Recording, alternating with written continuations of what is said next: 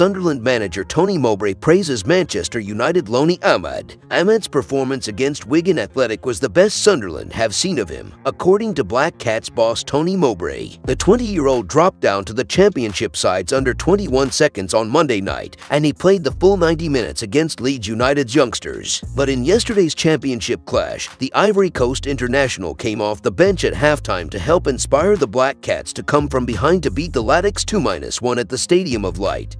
Sunderland and Manchester United's number 16 has featured in the last 7 Championship matches, but he is yet to produce a goal or an assist for his lone side. Sunderland and Manchester United's number 16 has featured in the last 7 Championship matches, but he is yet to produce a goal or an assist for his lone side. Tony Mowbray praises AMAD. The former Blackburn Rovers manager was full of praise for the former Atalanta wonderkid when speaking after yesterday's Championship clash. Mowbray said, "I think that's the best we've seen of him. Listen, he's got flashes. He's a wonderful, wonderful footballer. On the training ground he's so sharp.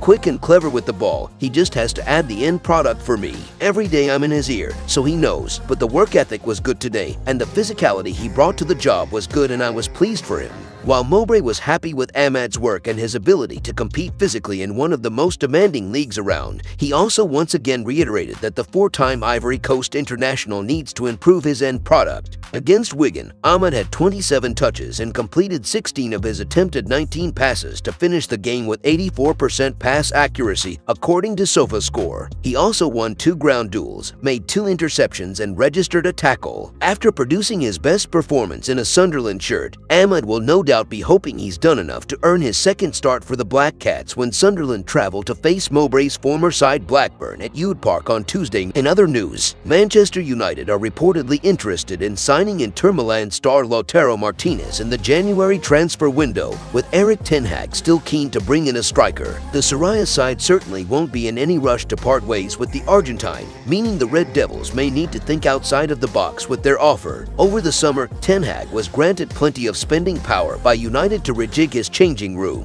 However, with Cristiano Ronaldo still pleading to be sold, the former Ajax boss will certainly be in the market for reinforcements once more. Earlier this season, the higher powers at United suggested that the club had spent more than they anticipated over the summer, fueling speculation that ten Hag will need to offload players before he is able to bring fresh faces to the club. La Gazzetta dello Sport reports that United have held talks with the agent of Inter Milan star Martinez recently in hope of securing his signature in January, though the Red Devils boss could propose a swap deal to sign Martinez if he views the Argentina international as the ideal No. 9. Express Sport looks at 3 players United could offer Inter for the versatile forward.